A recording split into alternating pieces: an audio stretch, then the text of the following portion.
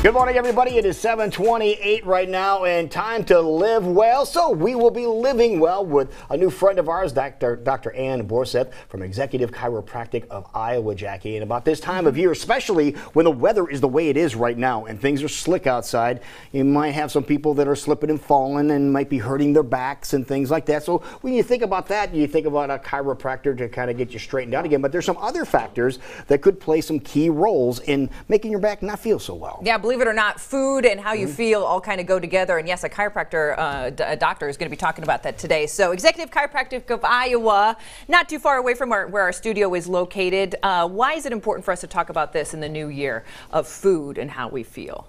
Food has a direct relationship as to how your body responds to injuries. Obviously, I see more injuries in the office than anything else, but when people eat the standard American diet, which is not wonderful, we eat the standard American diet, that has a tendency to lead toward a more chronic inflammatory state in your body. So that's a problem. And that's a problem, yes. If we have a lot of inflammation in your body, that inhibits healing. It makes it more difficult for you to feel better. It's oftentimes the inflammation that actually causes the pain feeling that you're feeling in the body. Even your back pain. Yes. What you're basically saying is your back pain could be because of inflammation. Absolutely. Either caused by or exacerbated or made worse. Making it worse. Making it worse. Okay, so let's say we've had a fall here recently because we do have some slick conditions outside, or we've just one of those people that I feel like we're always complaining about our back. Talk about that inflammation and maybe what we're eating or not eating to support a recovery. Absolutely. What most people are taking in their diet are things that are high in refined carbohydrates. Okay, refined carbohydrates being things like cakes, cookies, crackers. The good stuff. The good stuff. Yeah. The stuff that we all want to eat. Absolutely. Yeah. Okay. Those things contain a lot of sugar, and sugar is probably the biggest culprit in, well, sodas. I can't leave that out because that's probably the biggest thing for ingesting refined carbohydrates.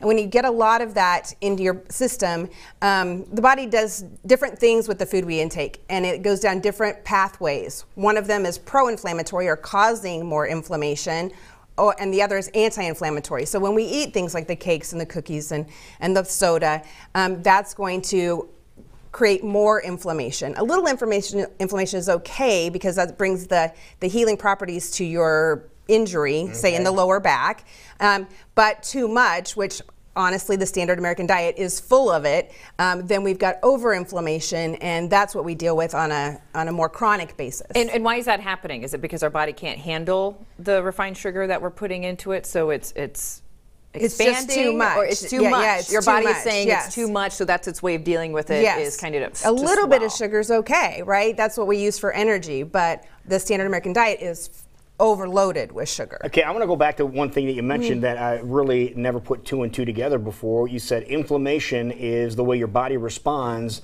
to get the healing process started. Yeah. But you said so a little bit is good because the healing process will get going. Yes, what your body does naturally. But an overabundance is not a good thing. Right. Well, you think of like if we're here mostly talking about lower back pain, but think about most people can relate inflammation to like if you twist your ankle, there's some swelling. Right. Well, that's normal. That's a normal part of healing, a little bit. But too much swelling, you don't want one the size of a bowling ball. Right. Then you've got a problem. So we want to minimize that a little bit. And the diet factors into that as well. So in your back where you can't put that in a cast, you can't immobilize that. So you really want to keep that inflammation under control. Yeah, because you have a lot of moving parts in your spine, don't you? Absolutely, and supporting the weight of your body. Yep, absolutely. Okay, so let's do the opposite. What are some things we can eat that might help that if we are dealing with some chronic pain or some back pain, as you've been mentioning specifically? Is there something I can eat that can actually make me feel better or help the healing process? Absolutely, and it's the things that people don't really want to hear that they should eat. All right, lay it out there, doctor. Let's get our pens out. Yes, mostly your whole foods. Okay, so anything in the fresh, like a whole pizza, and not that kind of whole. In the fruits and vegetables realm, more vegetables than fruits. Okay, and your leaner meats like your fish and chicken, and then also the omega-rich foods, like your fish, seafood, the olive oil people talk about, the more Mediterranean diet with with those kinds of things. The things are going to be, those omega-3s go more towards that anti-inflammatory pathway in your body, like I was talking about, as far as how your body uses it. Now, would this be a time when you want to supplement some things that are going on right now too? Because you mentioned omega-3 oils. A lot of people aren't real fond of fish, but they want to get the benefits. Right, absolutely. In your diet, I think it's great to have those things on a regular basis as kind of a prevention thing. But if you're having an acute injury, if you're already dealing with chronic inflammation, achy joints, and that sort of thing, then yes, supplementation is going to be key, because you can't eat enough fish to overcome that, to have enough omega-3s in your diet. So supplementation is going to be important. So if you, as a doctor, if you were talking to a patient right now and said, if there's anything I want you to focus on in 2019 to help you better heal, be a healthier person, what would that be? Skip the soda. Skip the soda. Skip the soda. Try and do that in 2019. All soda or just sugar-based soda?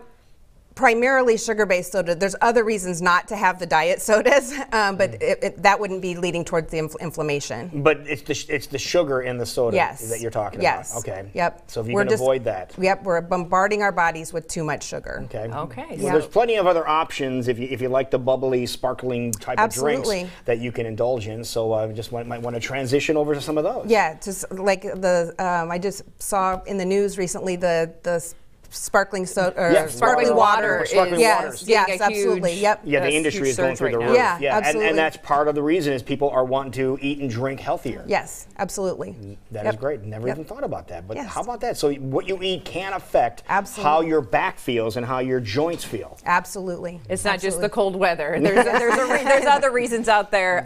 So maybe make that a resolution as you're heading into 2019, something new. Just cut back the sugars, especially sodas, if that's part of your normal standard American diet, which also means sad. whenever you think diet, you gotta say that too. Sad. We can make it a positive thing, and if you focus on local small goals, a lot of times you can make a big difference. Doctor, if people want more details on the great things you were telling us this morning, how can they reach you? They can reach us through our website or calling our office number at 515-440-3774. The website is at ecicare.com. And tell everybody really easily how to find your location, because you told us where to find your spot, and it's like, I know exactly where that is. Tell us how you told us. It's from the station, we're just right down Westtown Parkway on the other side of the mall, the east side of the mall. And then 29th and 30th kind of makes a U down there towards the freeway. We're right at the bottom of the hill. It's super close. Perfect. Just the east side of Valley West. Yes. Okay, perfect. Wonderful. Well, thank you for joining us this morning and teaching welcome. us how we can live well in 2019. Thank Great you. to come over and pay you a visit. Is that okay? Absolutely. That'd be wonderful. Thank you, Dr. Ann. Appreciate it. Thank you.